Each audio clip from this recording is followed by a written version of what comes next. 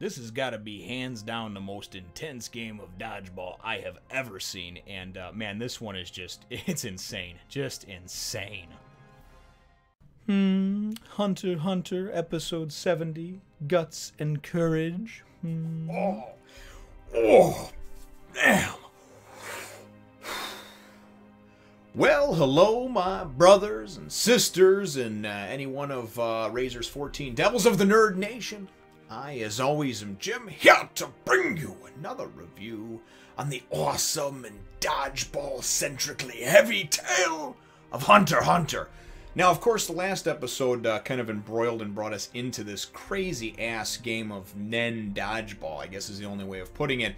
And we were kind of left after Gon wound up going and trying to focus his Ko, you know, into one area on his hands and his face to take to receive the hit from Razor. Now, he wound up flying through into the wall, you know, face busted open, ball stuck up in the ceiling, but he got up and was like, I'm fine, and he was just pissed off. He was pissed that he didn't focus enough into his legs and that his legs actually buckled. He was actually blown out of his shoes. So that's where the episode left off, and that's right where things pick up. And first of all, they wind up going and saying because the ceiling is an extension of the floor, or considered part of the floor, and the ball wound up hitting the ceiling, and then of course is stuck in the ceiling. They don't know when or where it's going to come down. Basically, the bottom line is Gon is out, right? So Gon's like, well, I'm just going to use back. And Bisky's like, listen, chill out, little buddy here. Just calm down. We appreciate all your hype over there and everything like that, but just calm down a little bit. Just get your little hormones in check. And she says, if you're going to do that, wait until there's only 2 players left, right? And we know that we still have Killua and Hisoka and Bisky that are in there, right? So anyway, so Gon is pissed off, and he kind of stomps off over there, and he's you know, notably upset or what have you. But then they wind up going, and of course they have the ball back, Razor's team, and Razor goes and lines up and fires another one, and this time he fires it right at Killua, right? And Killua's got that like split second, which actually in anime time is like 30 seconds. But that split second to think, and should I try to catch it? Should I try to dodge it? What can I do, right? He realizes that he doesn't have the strength to catch it, and he doesn't want to get decapitated or killed. So he winds up making just a snap, you know, judgment move, and he moves to the right. The ball goes and actually goes and whizzes past where he was, and then just completely takes a turn and goes past Bisky, who artfully dodges it, and then goes to nail Hisoka, right? And he dodges it. One of the outside guys for Razor, one of his devils, grabs the ball and then goes to spike it at Hisoka. And Hisoka does this awesome-ass, like, just perverted backbend, right? Where he's, like, backwards and he's, like, winds up, you know, using his bungee gum and actually catches the ball. Then he winds up breaking a couple of his fingers, it looks like, in the process, or dislocating them. But anyway, he winds up still actually being able to, you know, physically, like, take the throw. So, you know, so thank God that one worked out for him, right? So anyway, you know, prior to that happening, or maybe it was either just before or just after. I think it was just before. Yeah, because one of the apes was still in there from what's his face? God, I can't remember his name now for the life of me. Gorame? Yeah, Gorame. He winds up going, he's pissed off even though he's still on the outside, and we wind up going and trying to take and charge up a shot, and then goes and actually like tosses it to his one of his ape guys, and then switches out with them, and he winds up actually landing a solid hit on Razor. I mean, it hits him right in the face, it knocks him down, but then what winds up happening is one of Razor's guys actually winds up catching the damn ball. So because it's caught, then of course he's out, and he winds up going and taking a deflected shot. It looks like, I don't know if it was a deflected shot, I forget exactly, there's so much action going on, but he winds up taking a solid hit over there, and then he winds up getting knocked unconscious. So now him and his Nen ape or whatever that was still left in there is no longer in there. So, and they're like, hey, listen, if he becomes conscious before the match is over, he can, of course, you know, make his ape reappear. If he doesn't, tough titty, man, no big deal. That's just how it works out. So that's what we wind up getting left down to, and that's how we get to the whole thing between Killua, Bisky, and Hisoka, right? But anyway, we wind up finding out that after that throw that looked like everybody dodged and Hisoka caught, apparently it did not. It brushed the skirt that Bisky has, her little like floofy type of, you know, girl dress or whatever. I don't know what they call that, but it just kind of comes out like an umbrella. And it wind up actually hitting it, and the clothes are an extension of the body, so technically she's out. So she goes and gets out or whatever, and Hisoka goes, and now there's only, of course, 2 left, so Gon goes and uses the back thing where you can have one player go back in. So Gon goes back in, right? And of course, you know, Hisoka goes and explains to him that the ball has a lot less power when it's outside of, you know, the court, the arena, and everything else. And basically is trying to give them like an advantage to win, right? And Gon's like, you know what, bullshit, we're not going to do that. No, we're not going to take any cheap ways to victory over here. We're going to go and we're just going to annihilate him, right? So he's like, Killua, hold the ball for me. So Killua gets right up on the half court line, you know, and he holds the ball like this. He's holding over there. And Gon just starts just pulling his aura out, right? And he just goes, rock, you know, and then paper, rock. And I mean, he just fires this freaking punch, man. And I mean, it's all his aura exploding and just, oh, it's so beautiful. He winds up doing this and just, this ball goes and travels, and it looks like it's going right at Razor, but it winds up making a turn. You know, I guess he hit it that way or used his ability to turn it that way.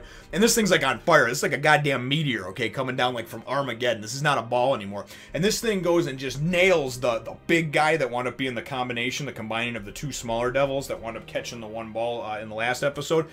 This dude catches it, right, but goes flying back out of the ring and then tumbles and everything. And even though he caught it, doesn't matter. You can't touch the ball outside of the actual playing field, the arena, whatever you want to call it. So he's out, right?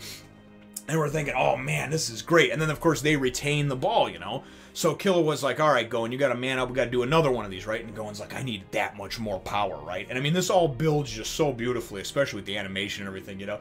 And he's just, and I mean, his aura spikes and everybody is just like, wow, you know what I mean? And Razor doesn't want to admit that he's impressed, but Razor's impressed and he's probably shitting his pants just a little bit, man. He's got a little shit streak going down his drawers, but he's not going to admit it. You know, he's just like, yeah, sure, bring it, come on, ha ha ha.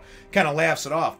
Gon goes and charges up for another rock, and then he's paper, rock, and I mean, he just, you know, hits this thing. And as it's coming at Razor, you know, Razor goes and just, he kind of just hulks up and goes and uses his Nen aura power, whatever, this like purple aura that comes out of him. He's just, and he catches the freaking thing, right? He catches it and actually uses his body to go and kind of block it, and the thing, and slow down the momentum of it, and the thing goes flying up in the air, but slowly. It doesn't hit the ceiling, so therefore he wouldn't be out anyway, right? So as this thing's going up in the air, and of course and everything's happening, everybody's looking like, oh my god, what happened, right? And then I love it because the ball's in the air floating, and it's gonna come right back down to him, right? And then all of a sudden, whoop, yoink, fucking bungee gum from my boy Hisoka. And I tell you, man, I don't agree with the weird pedophile stuff and everything like that, right? You know, just to get that out there, obviously. But other than that, this dude is a cool character, man. He is a cool cat, and I like having him around, you know? He's just so cool. Anyway, so he uses bungee gum, pulls that shit back in, and then he's like, oh, sorry, you're out. So the ref calls Razor's ass out. He, of course, uses back to come back in right away, but now he's used up his thing. And so then some of Sagara's guys are on the side there, and they're like, oh, wow, great, we got the advantage now, 3 against 2. And Sagara's like, are you nuts? Like, Hisoka probably can't even make a legitimate throw with his right hand now because of the dislocated fingers that he had to pop back into place. Gon is probably tired and weak by now because he's fired up 2 of these already.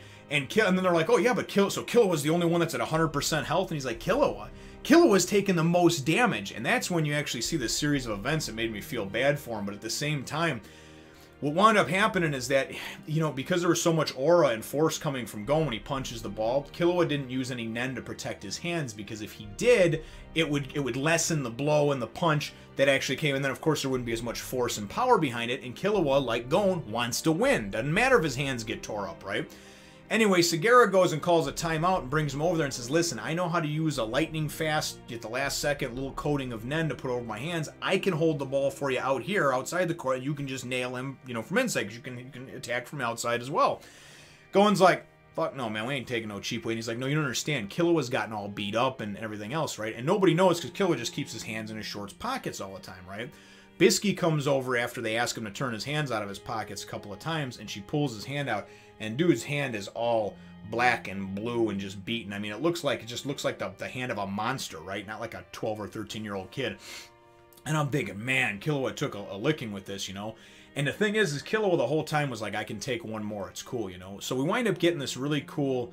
I thought it was a great scene. It was basically about friendship and the bond that you can have with a good friend, with that close friend, with that person that can help complete your other thoughts and your thoughts and your sentences, things like that. And they kind of have that bond. They're going to do this and they're going to do it together, right? And Gon's like, I knew the whole time that Killua was basically, you know, taking a beating or whatever on his hands here. But he knows that Killua will go ahead. Number one, has enough respect for their friendship that he's going to go through with it until he can't, until he can't anymore. And he also knows that if there's a problem, Killua's going to tell him about it, So Killua's hands are pretty fucked up, but he's like, don't worry about us, Pops, we got it, I just thought that was great, man.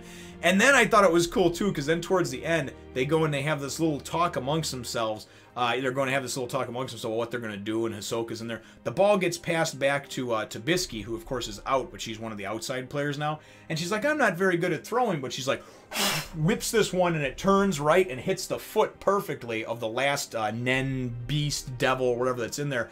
Gets knocked out, but right before he gets knocked out, he kicks the ball up into the air, and Razor's actually able to catch it, so obviously possession changes, and now Razor's got the ball. So now Razor's the only one left in, and he's against Gon, Hisoka, and Killua, but they're all pretty damaged, and then the three of them have this little meeting over here, and Gon's got some crazy-ass idea, and Hisoka's just like, okay, with his little pervy sort of laugh, and I just love it. I love the voice actor that does Hisoka. He just reminds you of this just cool, sort of dangerous, creepy character, I mean, man, so awesome.